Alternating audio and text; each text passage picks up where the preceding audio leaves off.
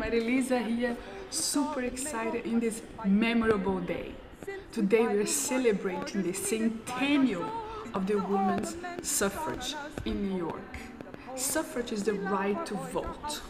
And today I am in this amazing exhibition in the Museum of the City of New York. And this shows the highlights of 100 years of women in politics. So since 1917, women fought for their rights.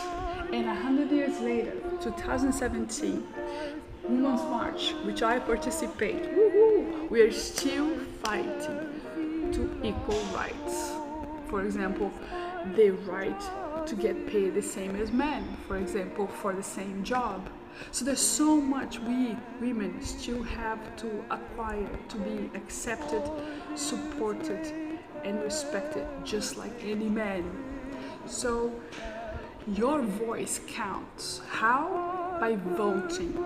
Don't ever miss any opportunity to exercise your freedom to choose your representatives. It makes all the difference. Never take that freedom for granted, because there's millions of women around the world who are still not free to choose their own life, not free to study, not free to drive, not free to the most basic things. So we all have to join forces, men and women, and vote in representatives that promote gender equality, that gives women empowerment so more women can rise to positions of leadership.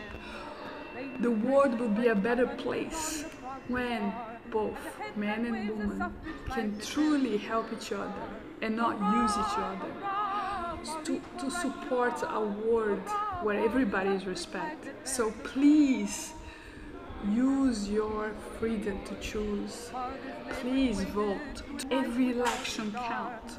Please vote to the people who represent what's best for all. So I see you next time. Bye.